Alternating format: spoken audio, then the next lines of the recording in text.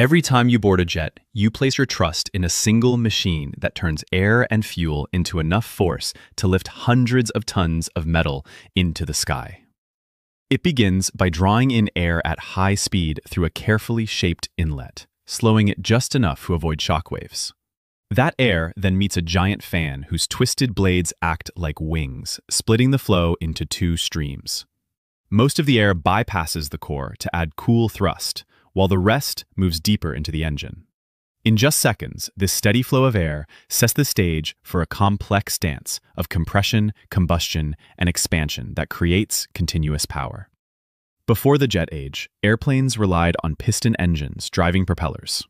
Those engines worked well at low speeds, but lost efficiency as planes climbed higher. In the late 1930s, Frank Whittle in England and Hans von Ohain in Germany each built a practical gas turbine in parallel efforts.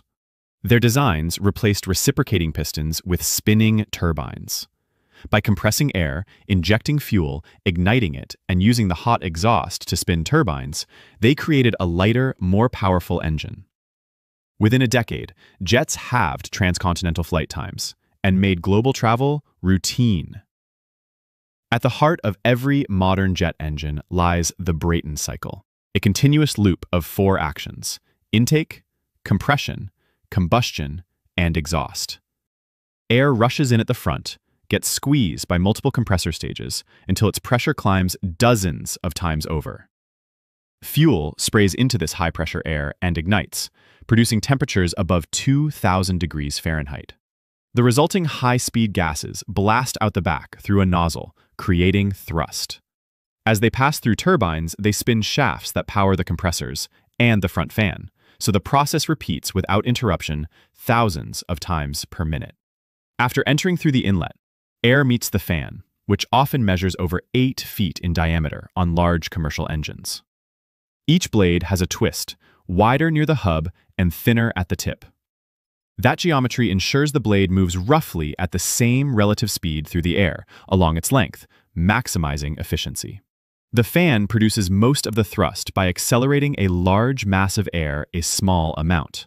Bypass ratios above 10:1 mean 10 times more air bypasses the core than enters it. That cold stream cuts fuel burn, lowers noise, and reduces heat in the core. The core airflow then travels into the low-pressure compressor, a series of fewer but broader rotor blades.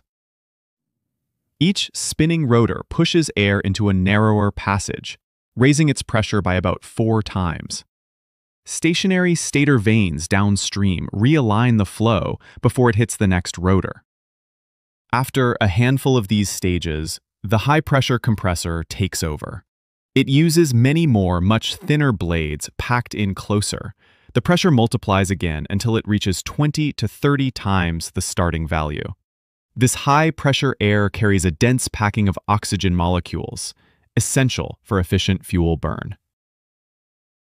Once the air reaches peak pressure, it enters the combustion chamber, a robust steel shell lined with cooling passages and thermal coatings. Fuel injectors evenly spray a fine mist of jet fuel into the compressed air. Igniters spark the mixture, and a stable ring of flame holders keeps the fire lit even as gas rushes through at high speed. Temperatures soar past 2,000 degrees Fahrenheit, far hotter than most metals can withstand. To protect the chamber walls, a thin sheet of cooler air bleeds through tiny holes, forming a barrier that insulates the metal from the heat. Beyond the combustor, the hot gases blast into the high-pressure turbine. This turbine connects to the high-pressure compressor via a central shaft. As gases rush over the turbine blades, they spin the shaft, driving the compressor and sustaining the cycle. Further downstream, the low-pressure turbine grabs remaining energy to drive the fan and the low-pressure compressor. These turbines endure intense heat and forces. Engineers shape blades with internal cooling channels and coat them with ceramic barriers. Today's blades often form from single-crystal superalloys, which resist deformation at temperatures exceeding 2,000 degrees. After the turbines extract energy, the exhaust flows into a convergent-divergent nozzle. In the narrowing section, pressure drops and velocity rises until the gas reaches Mach 1 at the throat. As the passage widens, the gas expands further and accelerates to supersonic speeds, producing a high-speed jet. This exhaust jet pushes against the surrounding air and, by Newton's third law, propels the engine and the aircraft forward. Subtle adjustments in nozzle geometry let modern engines optimize performance across different flight conditions. Military engines add another stage, the afterburner. In this section, extra fuel sprays into the hot exhaust and ignites, creating a second flame. A ring of flame holders stabilizes this burn. Temperatures climb even higher, and thrust can nearly double. Pilots use afterburners for rapid acceleration during takeoff or combat maneuvers, but the fuel cost is enormous. Every pound of thrust from an afterburner consumes far more fuel than normal operation. To achieve higher efficiency, engineers push engine temperatures to the limits.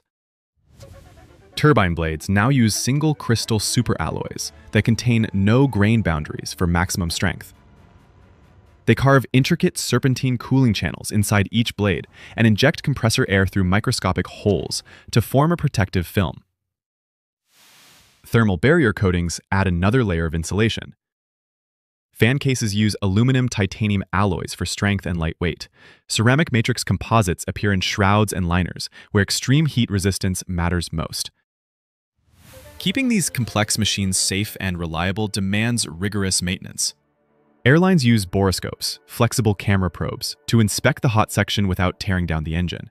They analyze oil samples for metal particles that signal wear. Vibration sensors track imbalances in rotating parts.